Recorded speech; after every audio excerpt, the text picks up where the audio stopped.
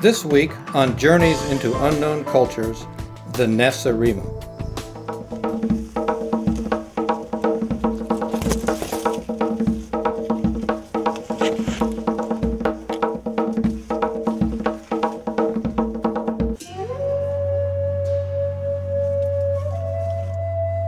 Between the Grand River and the 49th parallel lives a curious union of people. Collectively, they are known as the Nacirema.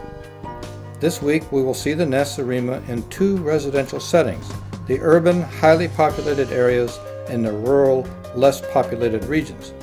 Also, we will observe Nacirema cultural practices such as food acquisition and consumption, recreation, and dwelling upkeep.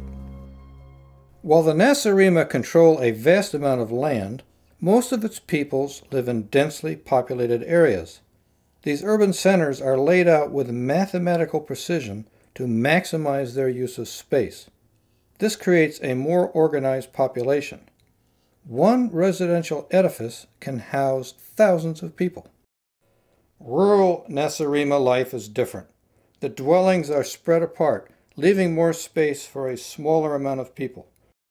Their rural land is covered by towering trees, and on the ground is a mix of monocot and dicot flora.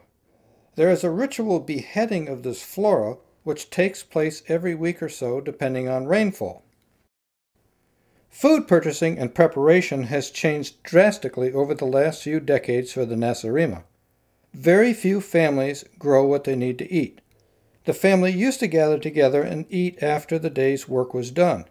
Currently, 50 million Nacirema natives use what is called a drive-through window to purchase their daily meals, and they don't even have to leave their means of transportation.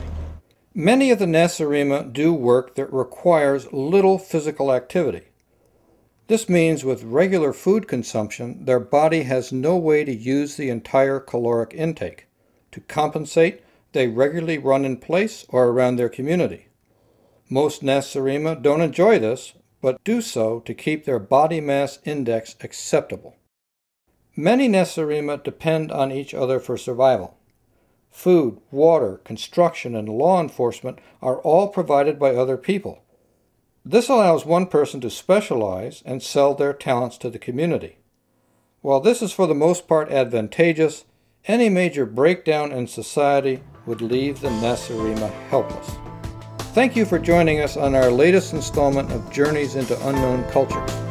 Next week, we will look into the bizarre death rituals of a Solotac cult.